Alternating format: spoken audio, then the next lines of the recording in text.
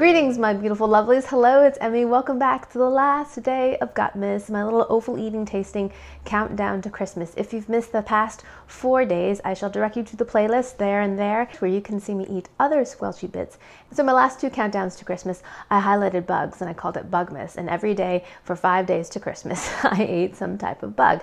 This year, I decided to highlight offal, or little bits that we don't necessarily consider when we consider eating meat. So there's a long tradition of eating these little bits of meat, and it hasn't been until recently that people have gotten squeamish about them and they've become less popular. But if you do a little research, there is a long tradition of eating these kinds of bits. And in the case of pork brains, they are still very popular in the Midwest. In St. Louis and Indiana, pork brain sandwiches are very, very popular. In that case, they're deep fried and battered, a very thick batter, and then placed between 2 pieces of white bread, either toasted or sometimes hamburger buns, and that is a brain sandwich. So besides the Midwest, brains are also enjoyed down in the South, and they're often paired with eggs, as in scrambled eggs. It's called brain and eggs, and it's often served for breakfast. So that's what I'm going to be preparing today. I have had brains once before, and they're packaged in a can. It was Rose's brand and a little bit of milk gravy, and I just had them straight out of the can on a piece of cracker, but I've never actually prepared them raw. So I purchased my pork brains at an Asian market, came in a 1-pound tub, and they were frozen. So I let them thaw in my refrigerator overnight. Then I took them out, and then I gave them a good wash, just a gentle wash. The brains are very, very delicate. And then I've allowed them to soak in some more cool water for about a half an hour.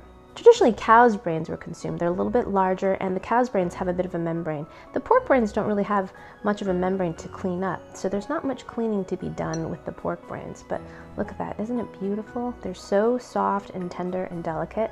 Okay, here's the brain stem. This connects to the spine, cerebellum down below. Have any of you had brains before? Does this make you squeamish? If this makes you squeamish, I don't understand why you're watching this in the first place, but at any rate, okay. And I am a big fan of this type of eating. I like the fact that nothing goes to waste, and this is actually delicious eats. It's just a matter of knowing the right technique and the right recipes to apply to them, right? So now that we have our clean brains, we're going to poach them, boil them in a little bit of water, and this will solidify them a little bit and make cooking them or frying them a little bit easier. So I've got some water here. I'm going to add some salt. And I'm going to add some lime juice. You can use lemon juice, but I've read at different places that you can acidulate the water, and I think that's supposed to help kind of congeal them. Now I'm going to gently place my brains into the water. Not my brains, but the pork brains. There we go. Give these a gentle stir. Look at the changing color. I believe that's what they call gray matter. You know, it's funny, I've embraced jokes a lot more since I've had children, and when I pack my son's lunch, I write him a little joke. I look them up and I write them a joke, and it's so sweet to send your kid off with a little bit of note saying that you love them and a little corny joke, right? All those dendrites and axons. Now it's coming to a simmer. We're gonna let that go for 10 minutes. Okay, be right back. Our brains have been boiling away here, and now we're going to drain them. I'm using this spider here. Let's see if I can get them in one fell swoop. Love this tool, by the way. And I'm gonna just drain them onto a rack. So I put them onto a rack to dry off a little bit because I'm going to saute them in a little bit of butter. And the drier they are, the crisper they'll get. So this is what they look like after they've been poached. Butter, butter, butter. Butter.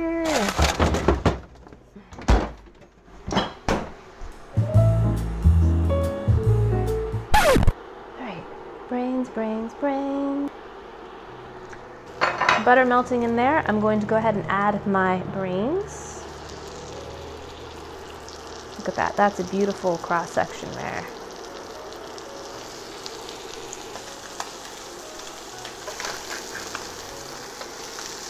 Oh, that's gorgeous.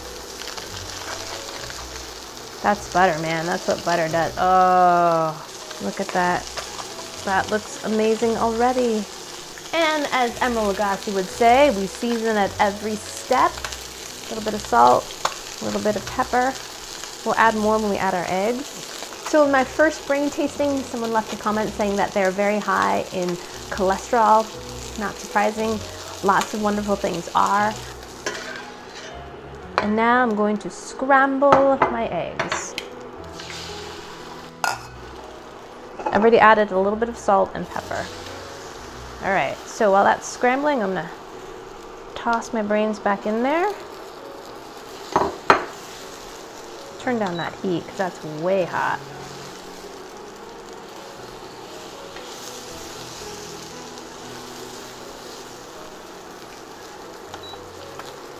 All right, I think our meal is done. This is looking phenomenal. Bright yellow eggs, big old pieces of brain.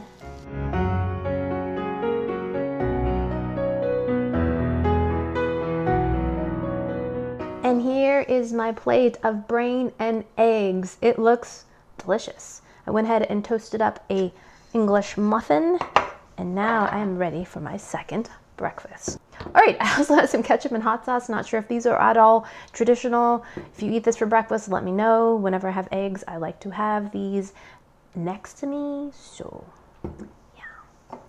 But first, let's try it without. Let's try a little bit of the brain by itself first. Happy Gutmas, happy holidays. Itadakimasu.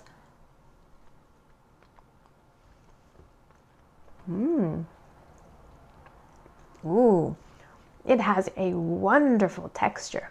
Very creamy and just so very, very, very tender and very smooth. In terms of a flavor, it's got a light porky flavor. It's nice that it was kind of brined and seasoned while we pan fried it because there's a little bit of saltiness, but a very light, creamy, meaty texture and flavor. Delicious. Now let's have some with the egg. For me, it's all about the texture. It's like natural pate or something. It's so creamy and soft. Like, look how soft it is.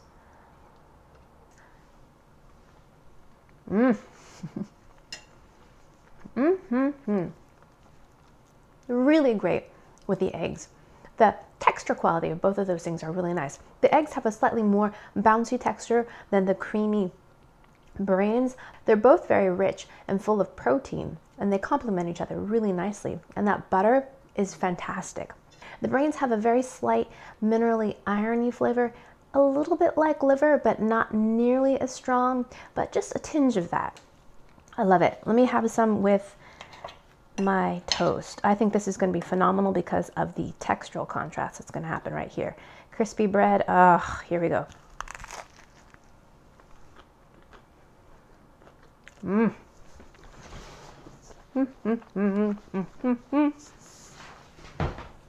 Oh yeah, that's fantastic. All right, now I'm going to have some with hot sauce. This is fantastic, an absolutely no-brainer of a breakfast. I just said no-brainer.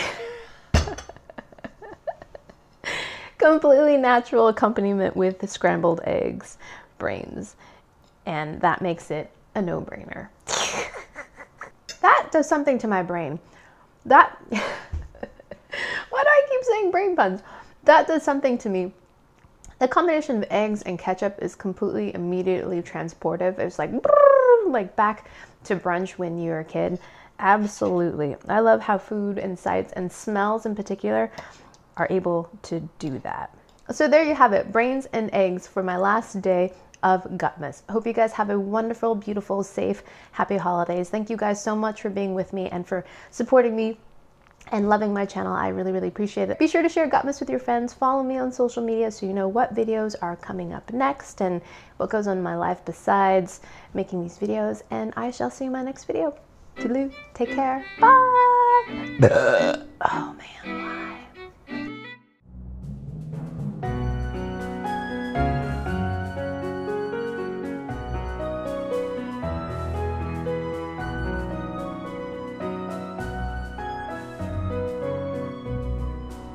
Happy holidays